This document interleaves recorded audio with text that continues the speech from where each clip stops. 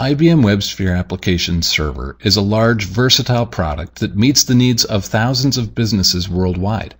Even so, it can be tough to find high-level information about the product's features. In this video, I'll try to explain the concept of topologies in the WebSphere Application Server product. WebSphere Application Server is structured somewhat differently than many popular products. We'll first cover how it is structured on the hard drive. What many people observe after installing WebSphere Application Server is that it has no core executable from which you control everything. In fact, the core is little more than a large set of libraries and general configuration information. The only built-in graphical interface is the Profile Management tool, which simply lets you create profiles. Profiles are the functional areas of WebSphere Application Server. Each profile is independent and contains the tools to create and configure servers and topologies. Profiles are the primary working area in WebSphere Application Server. However, without servers, they are little more than configuration depots. Servers are created within profiles and provide endpoints for users to access your applications. Each profile can configure multiple servers, each of which can be configured in a variety of different ways. Now, granted, this is a very simplified view of WebSphere Application Server on the file system. I'll certainly delve into more depth in a later video, but I've deliberately used this kind of diagram because of its similarity to the diagrams we'll see in the next section on topologies. A topology in WebSphere Application Server refers to an organization of one or more interconnected servers. There are several different kinds of topologies, and understanding the strengths of each will help as you plan your application deployment environments. There are three layers or scopes to a common WebSphere topology. The largest scope is called the cell.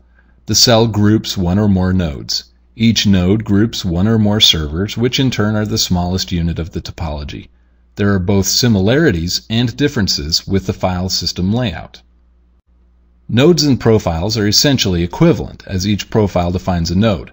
The servers are equivalent as well. However, because cells have the capacity to span multiple physical machines, they are not equivalent to the file system install location. A cell is a virtual concept used to group nodes, and there is no physical equivalent. The single server topology is the most basic and the default for new profiles. It provides a fast, easy, and low-overhead server for deploying and testing applications, testing resource configurations, and other tasks that may not require high availability. A single server topology can be absorbed into other topologies that will be described later, which means that it's a convenient starting place that can later contribute to an existing topology. The network deployment topology is WebSphere Application Server's distributed, highly available topology. With this topology, you can span any number of machines, create clusters, and manage the entire topology from a single point of entry. The size of a network deployment topology is limited only by available hardware. The admin agent topology is new in version 7 of WebSphere Application Server. This topology consists of a single admin agent profile that manages one or more single servers on the same machine. The advantage of an admin agent is the ability to remotely manage a single server without an additional connection to the physical machine. Some typical operations, such as restarting a server, are difficult to support in a single server setup. The admin agent gives you a secure, standardized interface through which you can perform this and other operations. The Job Manager topology, also introduced in version 7 of WebSphere Application Server, enables you to manage multiple cells from a single entry point. Note that it does not belong to other cells.